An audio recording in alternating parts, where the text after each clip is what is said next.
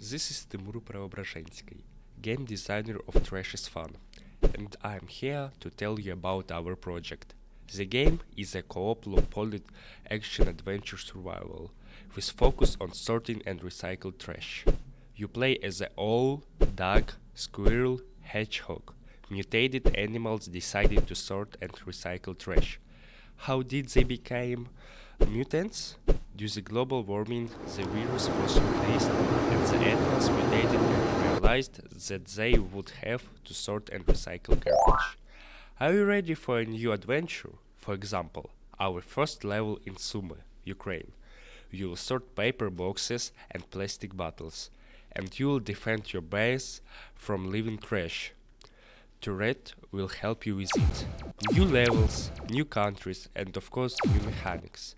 You can find out news about our project from our social networks in the description. Good luck!